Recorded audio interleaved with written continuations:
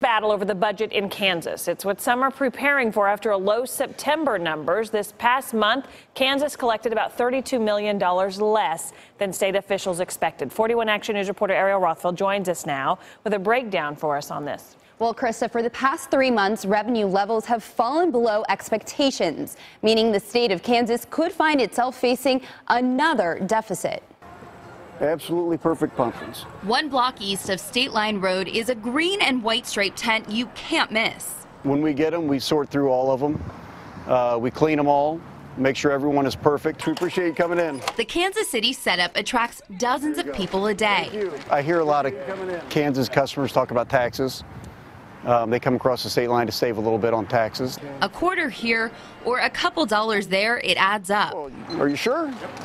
Faced with a huge budget hole, lawmakers raised state taxes. Still, this past month, Kansas collected about $12.5 million less than what the state anticipated in sales tax revenue. The total revenue collected in the same month fell short to the tune of $32 million.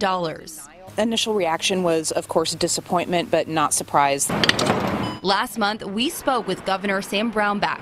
Among other things, he blames the dip in gas prices that happened at the same time taxes went up. We're still not selling jets, and our manufacturing sector is not doing well. Oil and gas is on its knees. Although the gas prices are great, but if you're an oil and gas state, that's not been good. This year, Kansas only has a $90 million cushion, which some worry could result in another battle over the budget, potentially affecting school funding and sales taxes once again. The logic is indisputable.